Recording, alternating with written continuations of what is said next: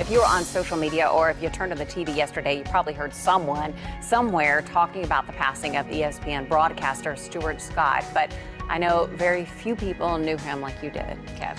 Yeah, he was a buddy. He was a groundbreaking broadcaster, one of the best in the business ever.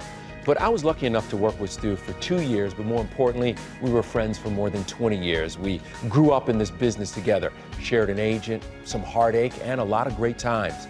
We were like a little family navigating through life and television. And I got to tell you, it was one amazing ride. You got game? I always got game. Stu had game and a lot of fight in him.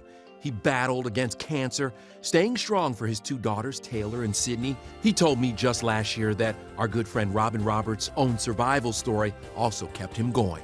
One of my biggest inspirations of my life after battling this thing is and was her. I want to be like her. I want my daughters to be like her. That night when Stuart was honored at the ESPYs, he told us quitting was just not going to happen. Sometimes when I'm down, I'm like, I don't know if I can do it anymore. But you get up and you do it. You just do, like you don't have a choice. I mean, think about it. What choice do you have?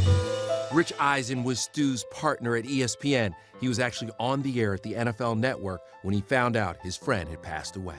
I love you, Stuart. Wherever you are, Godspeed. I just spoke from the heart. Stuart would be sitting there going, you're not going to script something, are you? I mean, you just talk. And I want everyone to see a bit of Stu's funny side. Here, he tried to bust me at the Super Bowl when I asked him if he did a bit of partying. Tell me about Miami and how much fun is it? This party's always one of the best parties of the year. Well, I mean, I don't really know about, parties. So, we're here like, covering the Super Bowl for Sports Center, and, we do Sports Center, and then after that, I go back to the hotel and study some more.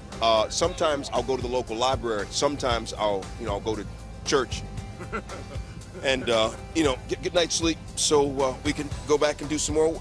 It's Miami? Oh, this is Miami. You're in Miami.